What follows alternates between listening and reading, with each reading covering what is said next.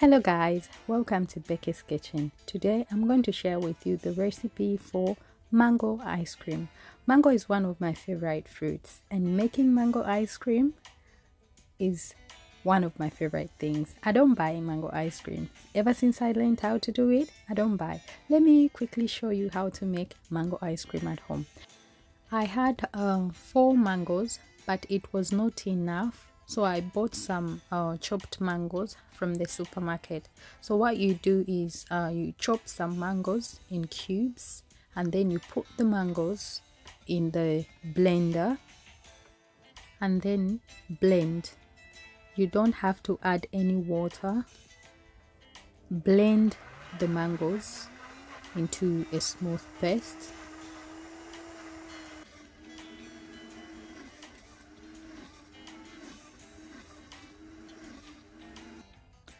Once you're done, you put the mango, the blended mango, in a bowl. Then add a 1/4 cup of sugar. If you're using tablespoon, 4 tablespoons of sugar. Then mix.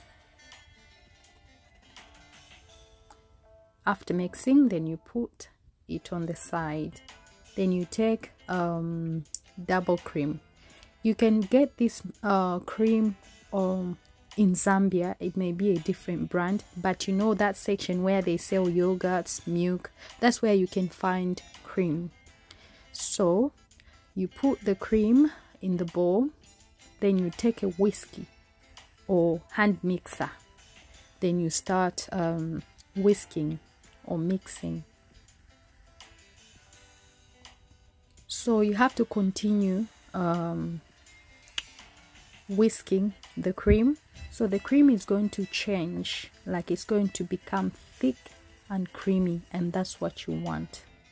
So this is how it should be, very nice and creamy. Yes, so once the cream looks like this, that's it. You have to stop whisking, because if you continue, it will turn into, like, it will be watery. You don't want that. Yeah, so that's it.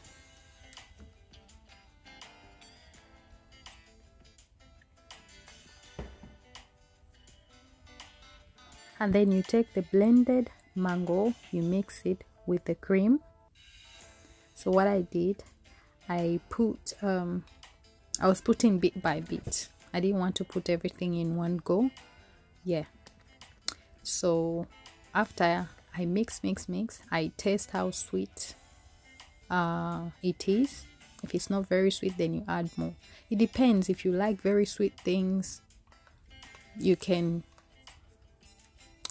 add a bit more sugar, or it's up to you. But yeah, then mix. So when you're mixing, just use a spatula or a cooking stick. You don't have to use a whiskey anymore. So once after mixing, then you pour the mango ice cream. So it's already ice cream.